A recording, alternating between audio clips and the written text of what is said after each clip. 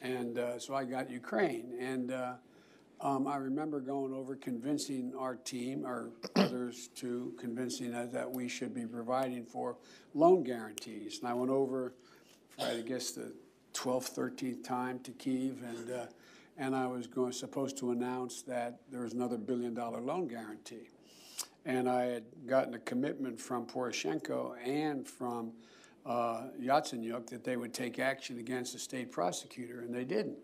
So they said they were walking out to press conference. I said, no, I said, I'm not going to, or we're not going to give you the $1 billion. They said, you have no authority. You're not the president. The president said. I said, call him.